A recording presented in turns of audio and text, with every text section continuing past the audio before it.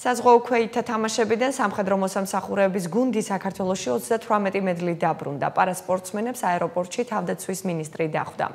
ლევანი ზორიამ ქართულ სამხედროებს გამარჯვება პირადად მიულოცა, მისივე გადაწყვეტილებით გამარჯვებულ მებრძოლებს ფულადი ჯილდოც გადაეცემათ.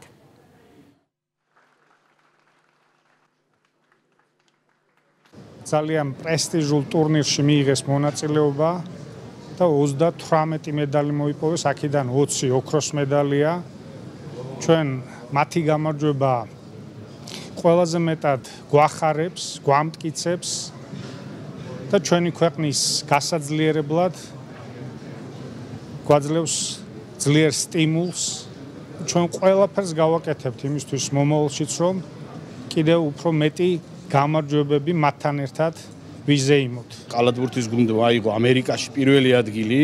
შევხვდით მარინესების სამ გუნდს, სამივე დავამარცხეთ კალათბურთში.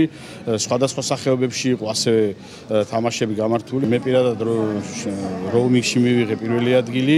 მაყოფილი ვარ, თან პირველი შეჯიბრია ჩემთვის ესა და შვილში ავიღე მეორე ადგილი, ცურვაში ავიღე 3 ოქრო, ერთი ბრინჯაო და ერთი ვერცხლი.